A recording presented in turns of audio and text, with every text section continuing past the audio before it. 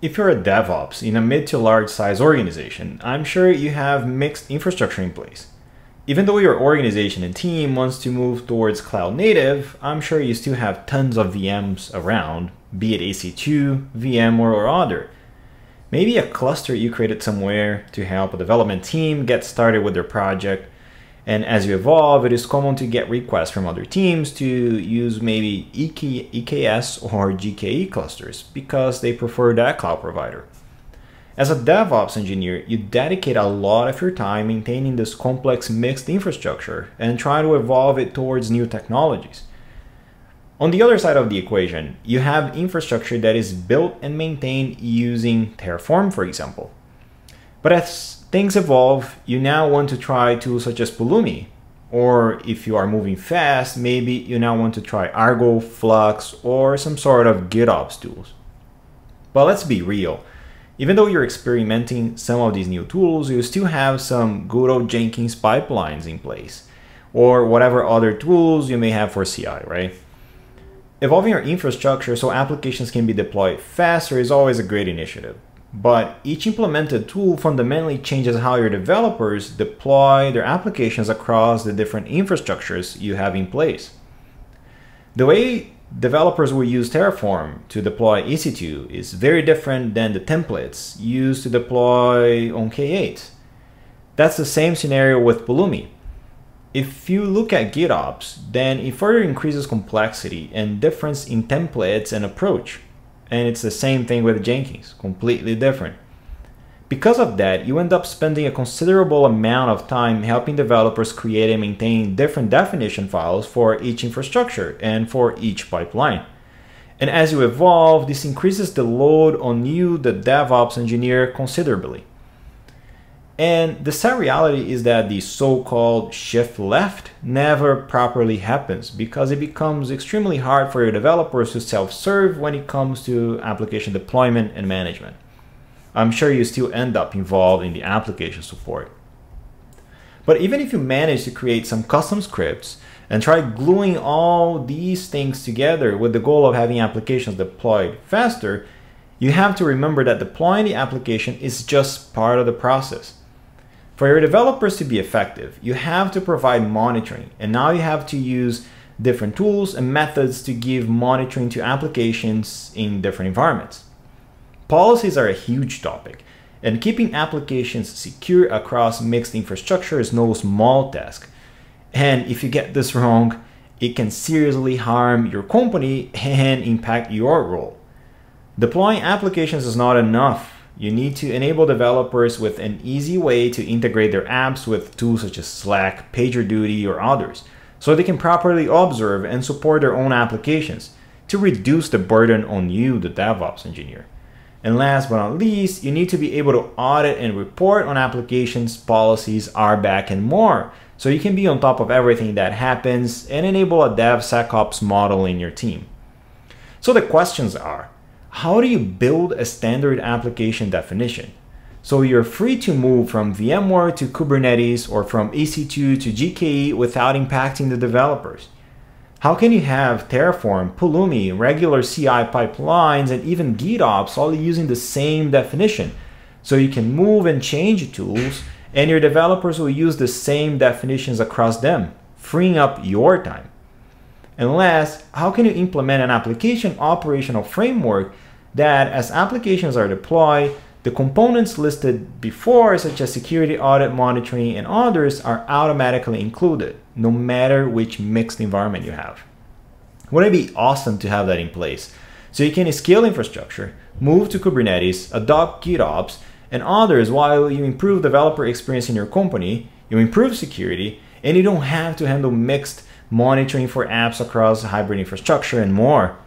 And that's where AppOps comes in, implementing that standard application definition and including the required operational aspects to applications automatically. Let's see that AppOps model in action. All right, so let's see what we have here. I have in front of you my Shipa Cloud account. If I look at it, I have no applications right now, and I have 3 policy frameworks. Or better saying, I have 4 in this case, but let's pay attention to 3: Dev, Prod, and QA. these policy frameworks are bound to two clusters. One is a GKE cluster. So my GKE cluster has two policy frameworks bound to it, Dev and QA. And my AKS cluster has my policy framework prod bound to it. Each policy framework has its own definitions defined with use policy as code that you can learn more about here at Shipa. But the goal is now, great, I have these mixed infrastructure in place with different policies that are connected to Shipa. And now I have different infrastructure as code providers that I want to use to deploy my applications. I have here with me, I have a Terraform example, I have a Pulumi example, and this one I have Argo CD example. So how can we actually see the same definition being pushed and deployed, and at the same time as discussed, I get the batteries included, monitoring, RBAC, and everything, right? So let's do it. Let's maybe start with our Pulumi provider. So if I open up my Pulumi provider, you can see that I have a Pulumi app definition. Here, not taking into account the boilerplate from a Node.js perspective and Pulumi and importing the libraries, I'm actually creating my application here, and I'm passing variables such as the name of my app, Pulumi app1. I have my framework. I'm going to deploy to my dev policy framework. And the team owner of that application is going to be Shipa team, and it's going to be description Pulumi app. It's a simple app, so I'm just going to be deploying this Docker image. I'm going to take into account or assume that your CI pipeline already built the image, ran test, and put that image on somewhere, Google Container Registry, Docker Hub, or so on. And let's say I'm using the infrastructure as code tools directly, but these infrastructure as tools, as code tools can be embedded into your CI pipeline in different ways, right? So here I'm creating and deploying my application. Keep in mind the way I define my app, name, framework, team owner, description, and here how I deploy. Easy, right? And this dev framework, policy framework is actually bound to a GKE cluster. Looking at this, your developer does not know or is not aware, it doesn't really actually need to care that it's deploying to Kubernetes. So let's see. If I just do Pulumi up in this case, I can use a dev stack that I have in place. I'll say, yes, create and deploy my application. So I'm now using Pulumi, defining my application using Node.js, or you can use Python or Go, for example, and I'm getting that deployed on Kubernetes, and my developer is doing it, and my developer doesn't even know it is Kubernetes. My developer is not creating Helm charts, Kubernetes manifests, and so on and so forth. If I look on Shipa now and go back to my application page, I have my Pulumi app1 in here.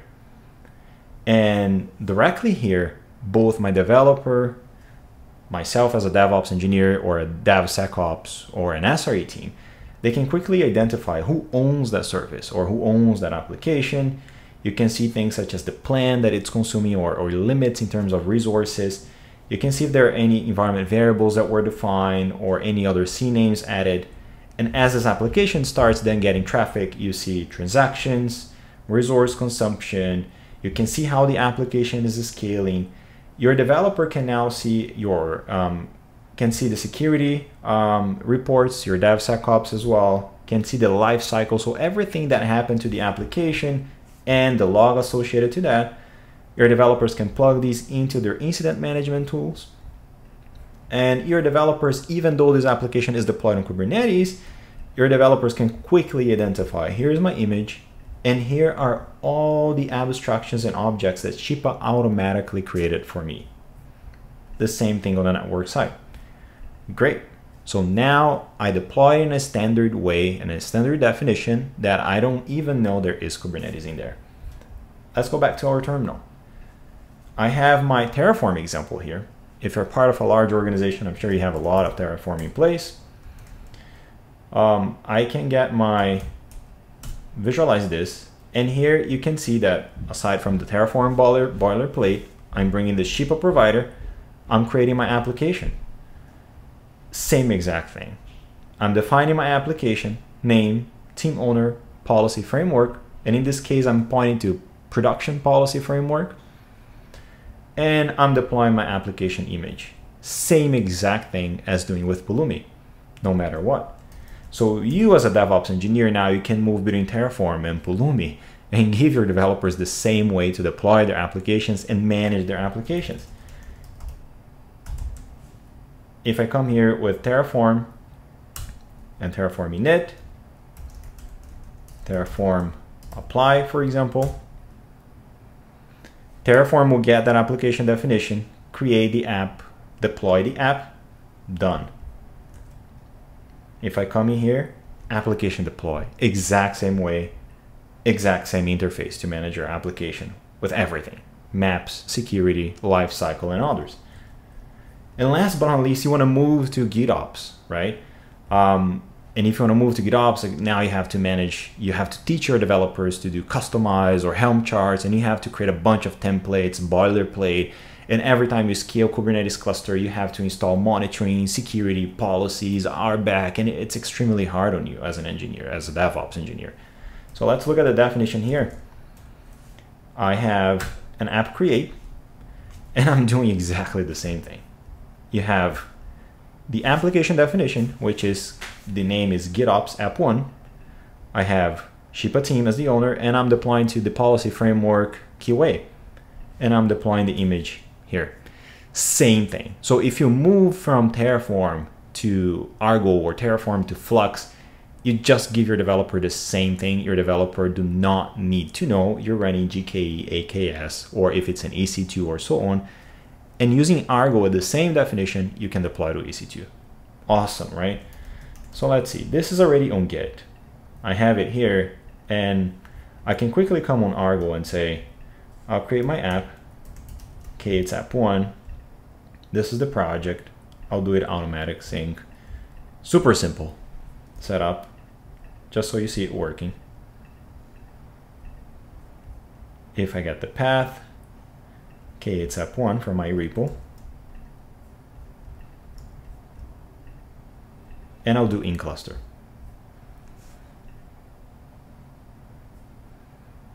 Okay, the app is created, and the deployment return code already returned as successful. If we go back to Shipa, you're gonna see your GitOps app.